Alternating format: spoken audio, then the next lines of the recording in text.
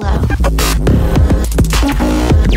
Hello and welcome to FLOWTUTS, and in today's video we're gonna learn the right way to apply echo effects, or as they call it, the smear effect, in your 2D animations. Also, we're gonna learn the modern way of using textures for your shapes, and this is an example of what you're gonna learn in this video.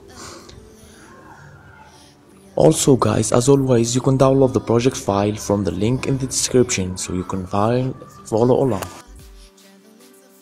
As you can see that I already prepared the shapes for this one, so we can get straight to it. Basically, we have this circle parented to the handle, and we have the handle rotating 15 degrees both ways, as you can see in the graph editor. Also, we have the nail just for details, and finally we have the texture that I will talk about more in the end of the video. So basically, when you apply the echo effect, you have this result, and it's not what we want. And to fix it, we have to increase the number of echo to 20, but we will face a problem where the circles are so far from each other. To fix that, we need to decrease the echo time from -0.0333 to -0.005. Then you will have this smooth smear animation. After that, you can copy and paste it to the handle and change the number of echoes to 5, because we just need a little bit of smear there.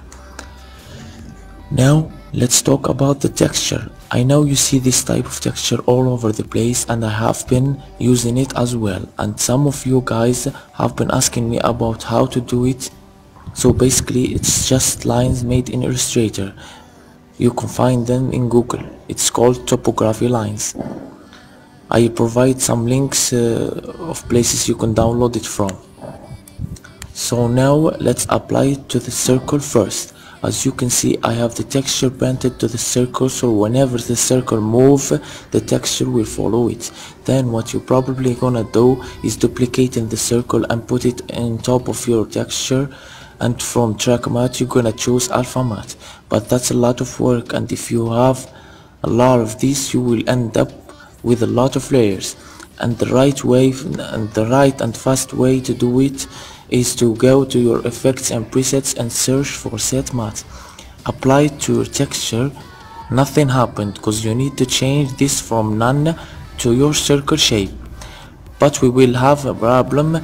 That is, the texture only appear on the circle, not the echo. To fix that, we're gonna change the source to effects and mask, and now we have the texture on top of our circle.